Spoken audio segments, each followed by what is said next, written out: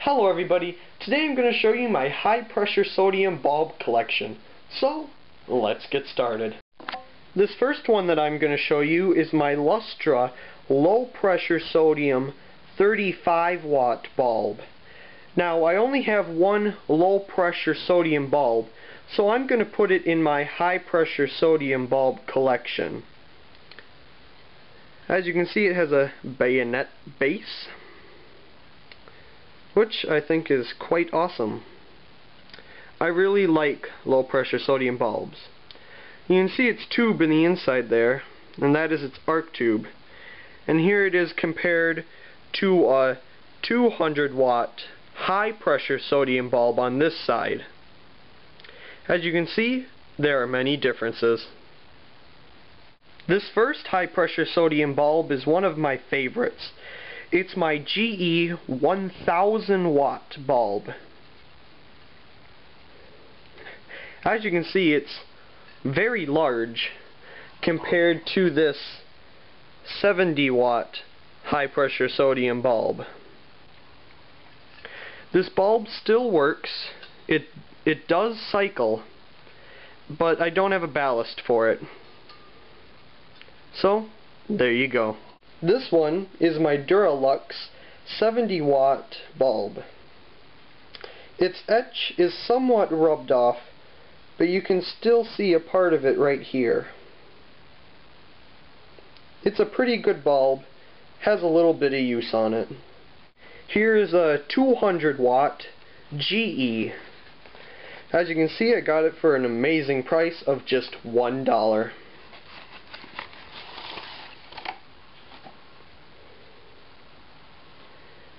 I do not have a ballast for this bulb.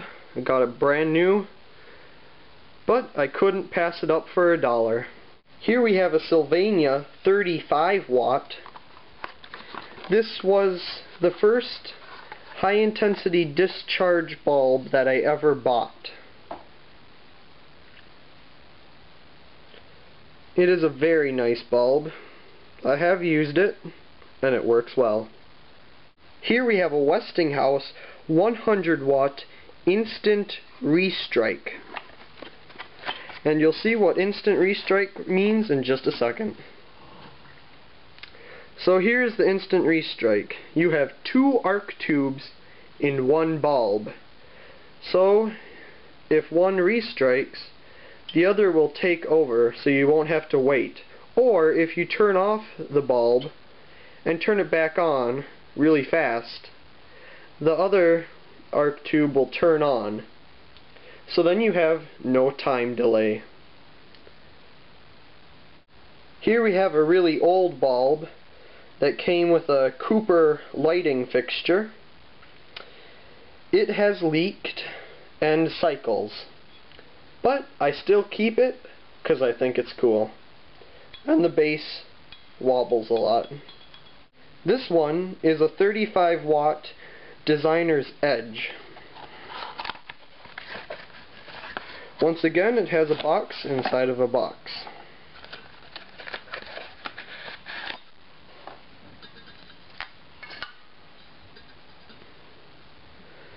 It's a pretty well built bulb, and the bulb is actually made by Polar Lights, if I said their name correctly. It's a pretty decent bulb. Here we have a Sylvania 70 watt.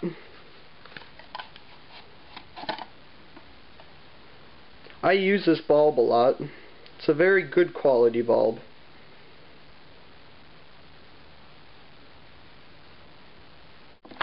This one is a GE 70 watt. I got it with my Lithonia wall pack. It's a pretty nice bulb. I really like how GE makes their high pressure sodium bulbs. They do a good job with it. Here is a Cooper lighting 70 watt. It's the same design as the older Cooper lighting bulb, except this one has an aluminum base. Here we have a Polar Lights 70 watt. It's a pretty nice bulb. Got it with one of my Designer's Edge area lights. Here is a 100 watt no name bulb.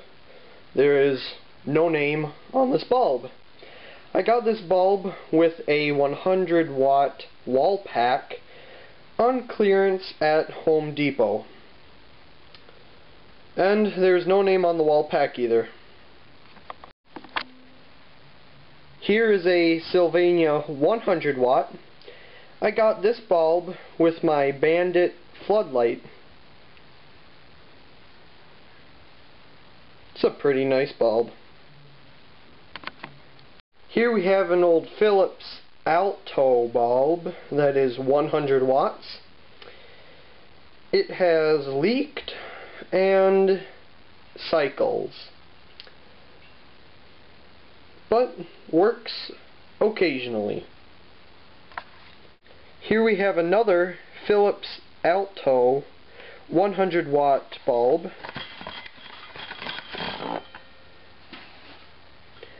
As you can see, the newer versions lost their little green dimple at the top and don't have the little coating at the bottom.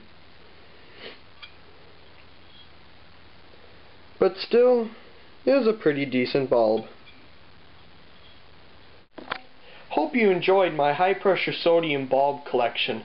Please comment, rate, and subscribe. Thanks for watching.